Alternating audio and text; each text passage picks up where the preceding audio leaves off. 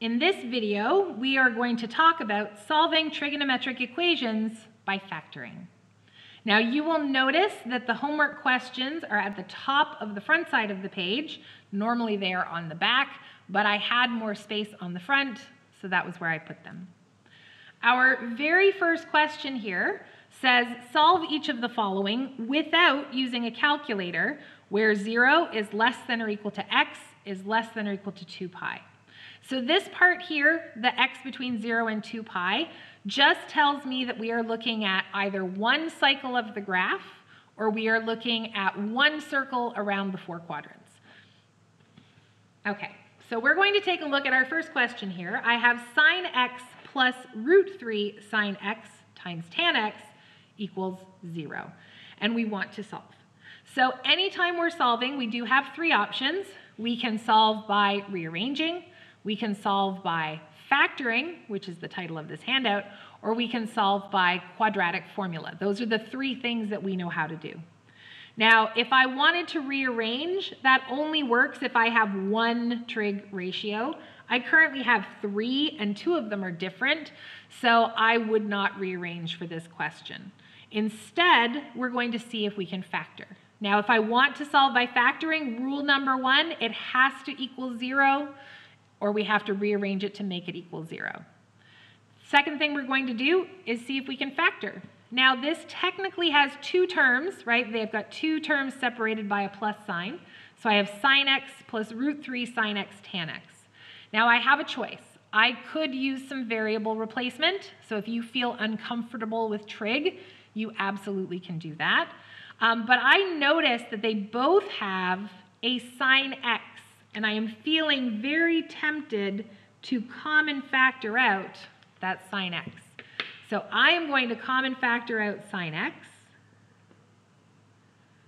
If I do that, sine x times 1 gives me sine x, and then sine x times root 3 tan x gives me root 3 sine x tan x.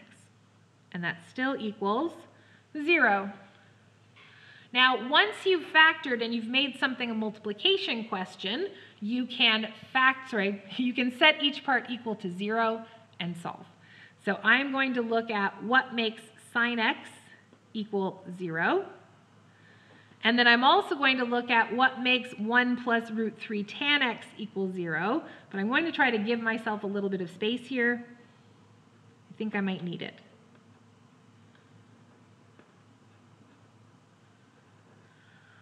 Okay, let's start with sine x equals 0. Now there's multiple different ways of writing and showing this, but we would like to look at the graph to help us figure this out.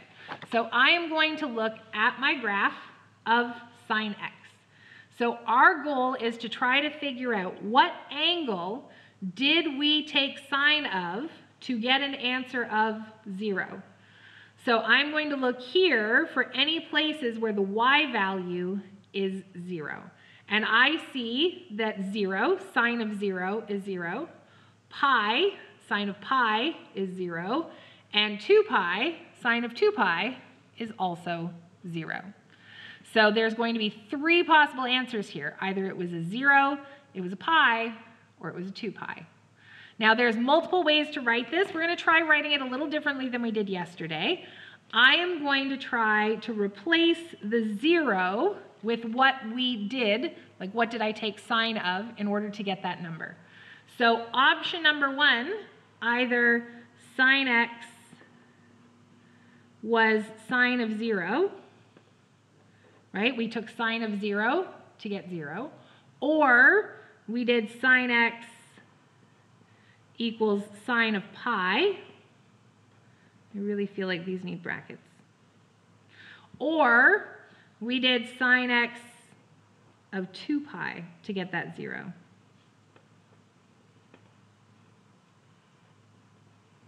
Right? So to get the 0, we either did sine of 0, we did sine of pi, or we did sine of 2 pi. Right? Those are all things that give me 0. Okay, so what this means, since sine x equals sine of 0, x simply equals 0. Right? If sine x equals sine of pi, then x is going to equal pi. And if sine x equals sine of 2 pi, then x is just going to equal 2 pi. So I have three solutions, right? Either x is 0, x is pi, or x is 2 pi, right? Could I have just written down x is 0, x is pi, and x is 2 pi? Absolutely. But we're trying to find a format here that we can try to follow consistently when we're solving these questions. Okay, we're going to take a look at the next one. So the other bracket was 1 plus root 3 tan x equals 0. So for this one, I need to, first of all, rearrange and figure out what tan x actually equals. So I'm going to subtract 1 from both sides to get root 3 tan x equals 0 take away 1, which is negative 1.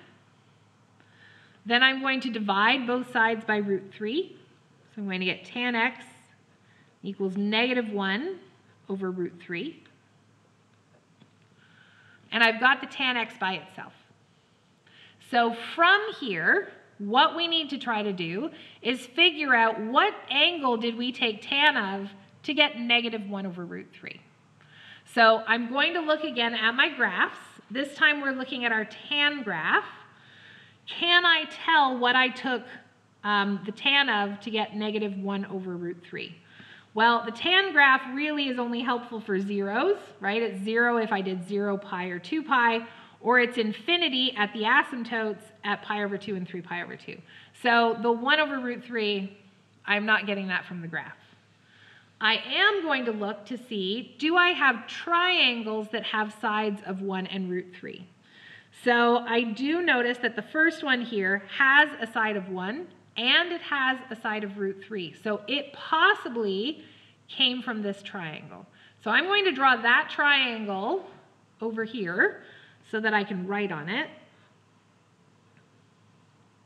So this is 1, 2, root 3, and this is pi over 3 and pi over 6. Right? I just drew that triangle. Okay, in the question, tan x equals negative 1 over root 3. So tan is the ratio of opposite over adjacent. Sorry, my brain stopped for a second there. So I know that in order to do this, we did opposite over adjacent. So looking at my triangle, I'm ignoring the negative for right now. We know the opposite should be the 1. And the adjacent should be the root 3. So at this point, it's a good idea just to check that neither of these is the hypotenuse, right? And they didn't end up on the hypotenuse, which they didn't, because the hypotenuse is actually this side here. It's across from the right angle. It's the 2. So this triangle is what I used to get my 1 over root 3. What angle did I use? Well, I like to look at the opposite.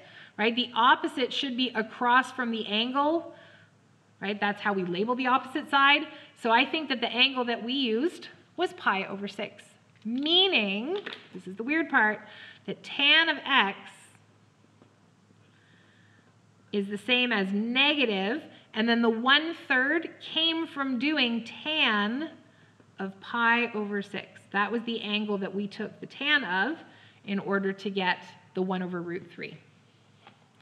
All right, so from here,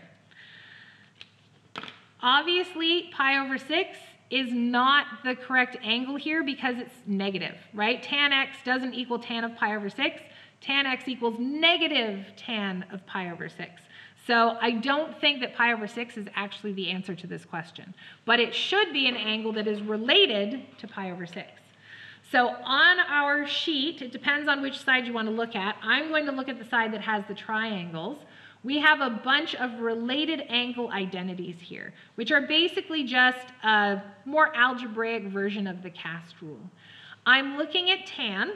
I'm going to look at the right-hand side, and I'm looking for negative tan of an angle. So I have negative tan x is tan of x minus, pi minus x. I have tan x, I don't want a positive tan x. I want a negative tan x. I have one here. Negative tan x is tan of 2 pi minus x. And I have a third one down here, which is tan x equals tan of negative x. Now, we've talked about how a negative angle, right, means we're going backwards. So I don't want to use that last one. I'm not going to use that last one actually on any of these. I'm just going to use the 3 that are listed there. So I want the 2 that are negative. So because mine here is negative tan, it means it's either tan of pi minus x or it's tan of 2 pi minus x. Like I said, this is the weird part. So here, I'm going to say that tan of x is tan of, the first one is pi minus x. Now, instead of x, we're using our angle of pi over 6, right? The other option was that tan x equals tan of 2 pi minus x, or minus pi over 6.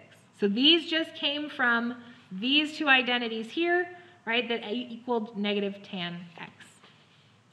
All right, if these are equal, tan x equals tan of pi minus pi over 6, that means this angle x equals pi minus pi over 6. So x equals pi minus pi over 6. And then for this one, x would equal 2 pi minus pi over 6.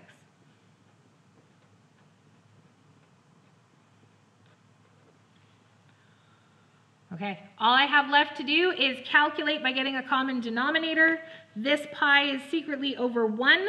In order to get a common denominator, I think I'm going to go for 6.